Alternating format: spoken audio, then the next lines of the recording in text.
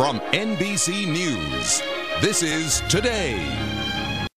Up next, the queen of the big fat weddings. Yes, the big fat Greek wedding. Oh yeah, she's got this terrific adoption project. We're going to talk to Nia Vardalos right after this. Writer, actress, and director Nia Vardalos is probably best known for her smash hit My Big Fat Greek Wedding. Well, you know what happens. First comes love, then comes marriage, and yes, finally, the kids. All right.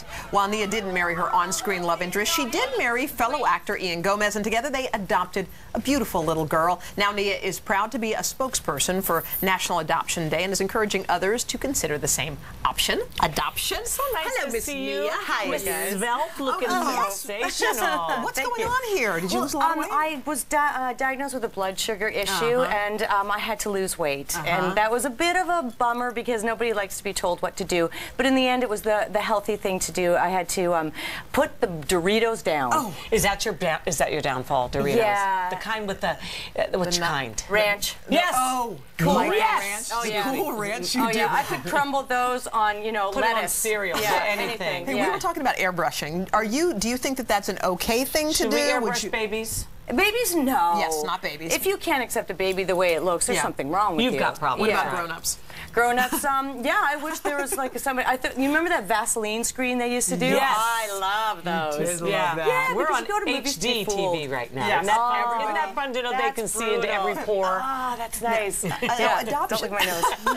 Adoption was something that you thought about, and most parents want a newborn. That's really what parents want. But that wasn't what happened with you, was it? Well, we were on many lists, and I do support the woman who gives birth. I support their right to change their mind. Absolutely, that's their God-given right. And so it had fallen through a couple of times for us, and it was heartbreaking. Yes, disappointment after disappointment. But you know, all these wonderful things had happened to me with My Big Fat Greek Wedding, and then I couldn't figure out why it wasn't happening this way. And so then I met with these women at a foster family agency who told us that there are 129,000 kids legally free for adoption in this country. And I said, well, why don't I know this? I don't understand it. Because that's another option for people. Yeah. And you could fall in love with the child. Exactly. And they said, well, we don't have the money to advertise. We don't have a spokesperson. And, you know, my husband and I are very private people, which is why we don't allow our daughter's face to be shown and her name to be publicized. And the more I thought about it, I thought, I want to go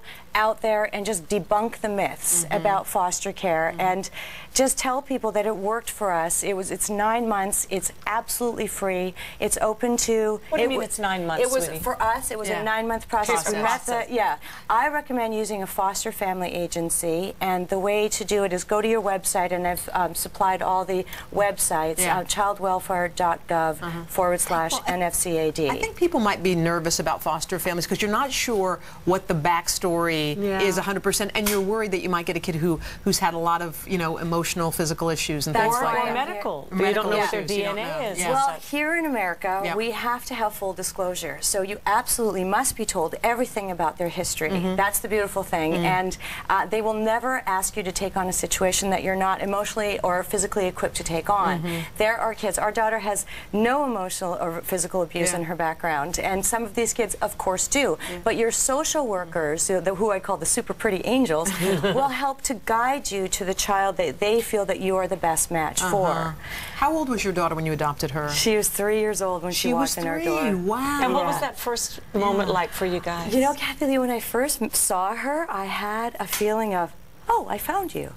Just like that. Oh, it was very strange, and you do like a chemistry meet, so it was in the offices, lots of social workers, a lot of people around us, and we just kept looking at each other. And I knew she was, you know, again, legally free for adoption. That's another myth, that a child cannot be placed in your home and then taken away. That's not what's going to happen. So I knew all this, but I didn't know if we were going to be matched with her. And they put her in the car and they were taking her away, and I was looking at her and trying to have a brave face, and then she just turned to me and she went, bye, Mommy. Okay. Stop it. Okay. So she knew what that was all about. Oh, my God. You're a terrific spokesperson for this organization. Oh, my gosh. That's so great. Thank you. Thank you so much for sharing that story. All right. For more information on foster care adoption, you can visit our website at klgnhoda.com.